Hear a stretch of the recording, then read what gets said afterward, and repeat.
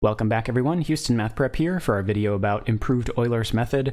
Remember in our Euler's method video before this in the series, we had some first-order differential equation, and Euler's method allowed us to approximate some y value given some initial condition x0, y0, and the idea was if we wanted to approximate the y value, say at x1, we used the slope of the tangent line at our initial condition x0, y0. That took us to some point x1, y1, which was not the exact y value, but approximately the y value based on this tangent line.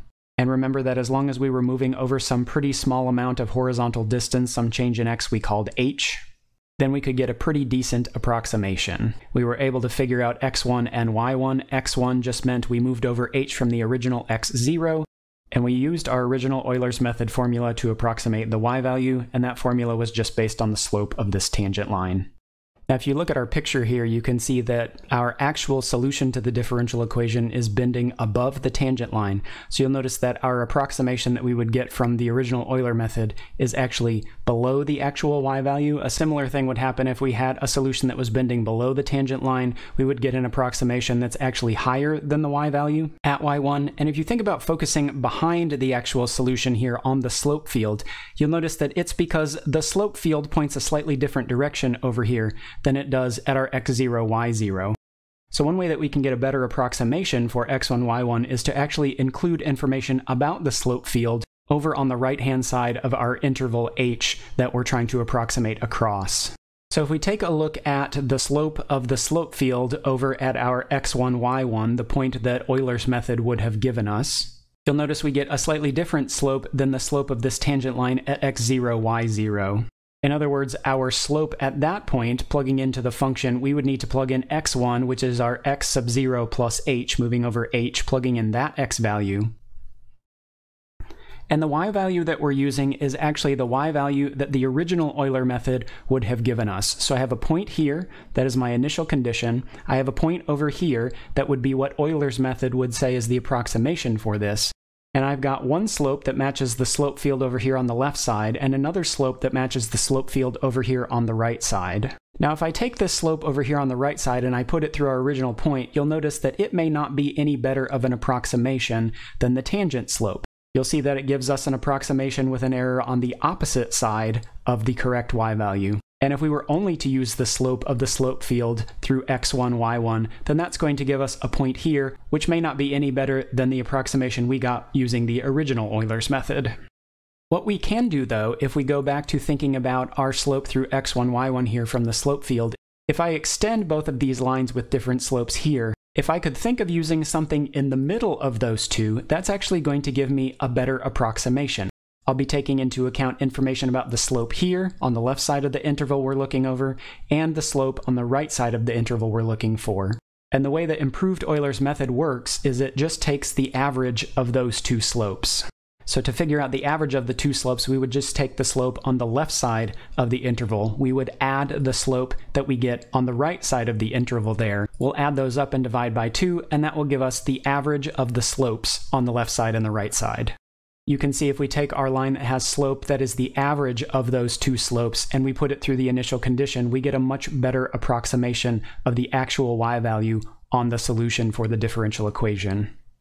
So if we now take this average of the slopes and we put it in for the slope that we were using in the original Euler's method formula, then we get an equation that looks like this for y1 based on a bunch of information that has to do with x0 and y0. If we then think in general about the next y term equaling the current y value plus some horizontal increment times the average of the slopes of our direction field at those two endpoints, then that gives us the improved Euler's method formula. One additional thing we want to point out here is remember that this y value that we get to plug in for our right side slope, that is based on using the original Euler formula to figure out a y value to plug in for your right side slope.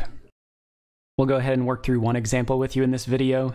This is actually the same example that we worked through in our original Euler's method video.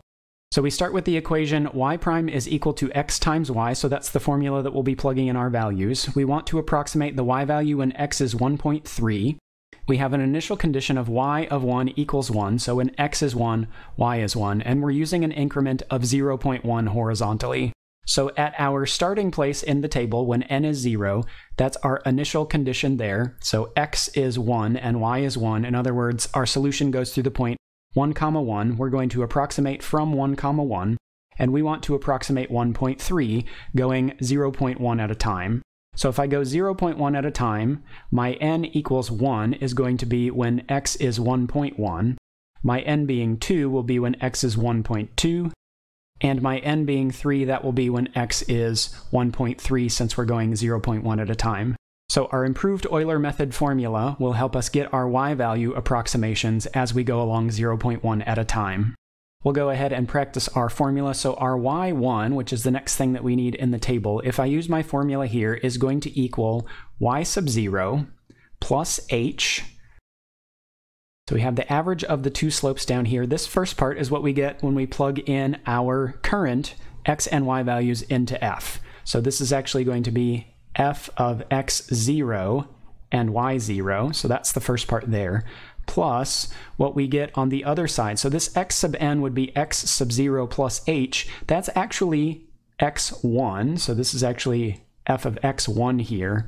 And now this here would be the y1 that we get from the Euler's method, okay? So this is not y1. We don't have y1 yet. We couldn't actually use that to get y1, but we use the y1 that we would get from Euler's method. And I'm going to go ahead and put y1 with a little squiggle above it so that you know that's something that we need to grab from Euler's formula. So let's go ahead and figure out what that is. So our y1 from the original Euler's would be y0 plus our h times f of x0, y0.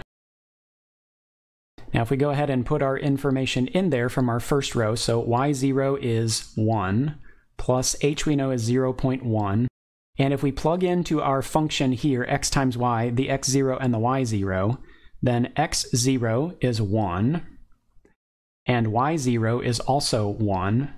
So we get 1 times 1 for our x, y. Now this is just the original Euler's that's helping us find this y1 that we're going to need to plug in, right, to actually use the improved Euler's. So here when we figure this out, we actually get 1.1.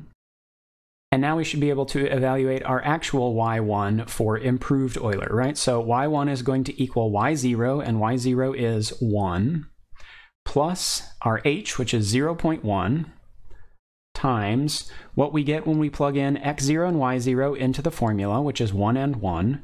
So there we get x times y is 1 times 1, plus what we get when we plug in x1 and the y1 that original Euler's method would have given us. So our x1 is actually 1.1. And you can see here original Euler's method would have given us 1.1 as well, so that's the y value we use. All of that is over 2.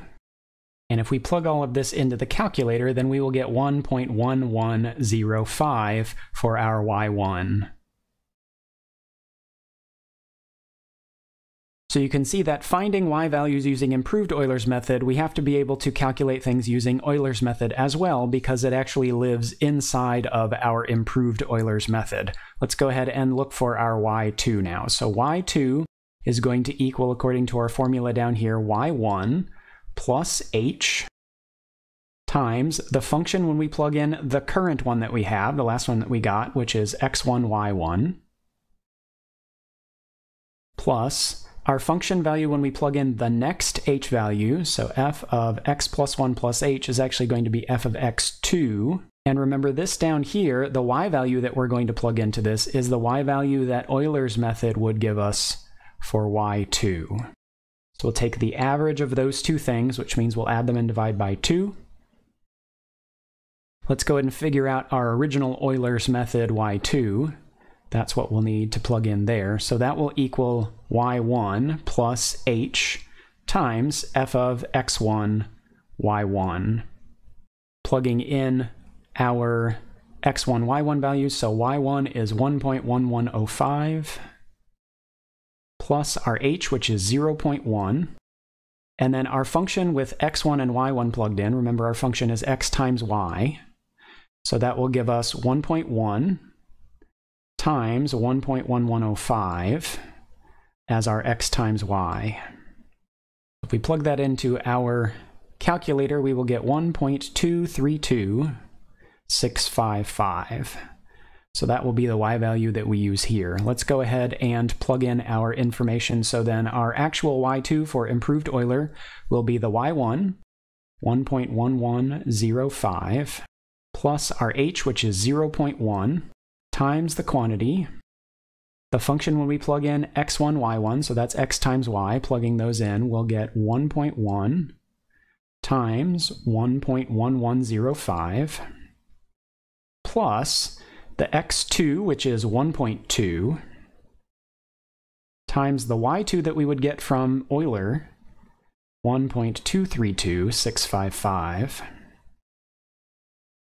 We'll divide all of that by 2 and plug that into a calculator. That will give us about 1.2455368. So that is our y2, 1.2455368. And we are now just one iteration, one step away from having our y of 1.3. So we'll now be finding our y of 3 using our formula here. That will be y2 plus our h times f of x2, y2, plugging in x2, y2 into our formula up here, plus what we get when we plug in the next x value, so that's x3, what the original Euler's method would give us as y3. So we'll have to figure out that first, and then we can plug in, add, and divide by 2.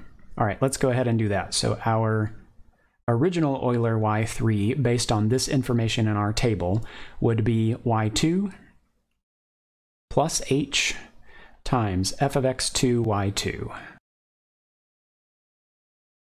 And if we plug in the values we have from the table, y2 is 1.2455368, plus 0.1 is our h, and then we need to take our x2 times our y2, so that would be 1.2, times our long decimal here, 1.2455368.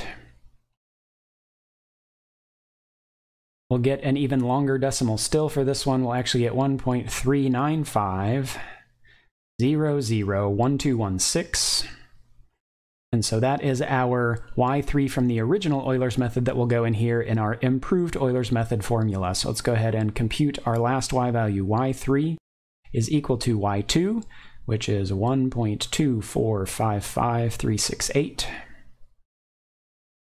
plus h, which is our 0.1 increment there, times the quantity f of x2, y2. So in our x times y, plug in our x2 and y2. So we get 1.2 times 1.2455368. Plus, now our x3 is 1.3, so x times y is 1.3 times this y3 from original Euler is this one here, this 1.395001216. All of that over 2, the average of those two things there. If we go ahead and type that in our calculator, we get a very long decimal. We get 1.4109448704.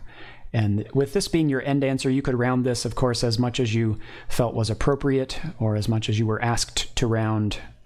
We'll go ahead and maybe round there. But this is actually the full answer that we have, doing an approximation of y at x equals 1.3, given this equation, this condition, and an h value of 0.1. We want to caution you not to round, or to round to many, many places beyond what you might need. If you're getting your y at 1.1, your y at 1.2, if we're rounding, then we're not actually getting the truest interpretation of what improved Euler method is supposed to be giving us for our end approximation at x equals 1.3. All right, thanks for watching, everybody. We'll see you in the next video.